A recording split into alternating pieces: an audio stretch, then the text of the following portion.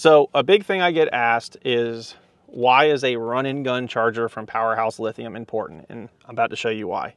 So right here, I'm going to connect to my graph battery. Now on my boat, a little different than most, I can actually control my DC chargers from there.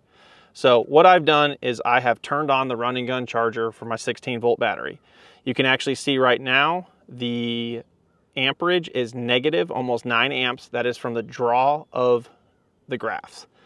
What this DC charger is going to do is when I kick this motor on, it's actually going to send energy to this battery and start charging it. And you'll see those amps change from negative to positive. So I'm going to go ahead and crank the engine. And automatically, just at crank, our amps are now up to 6.8 positive amps of charging, and our status on the battery has now changed to charge.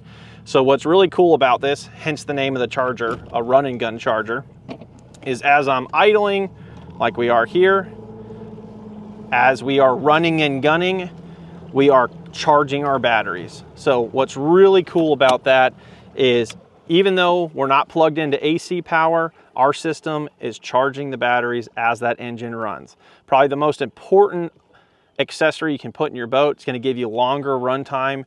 It's also going to ensure your batteries are topped off and you'll be able to fish for days with this setup. So run and gun charger from Powerhouse Lithium. This is why this system is so awesome.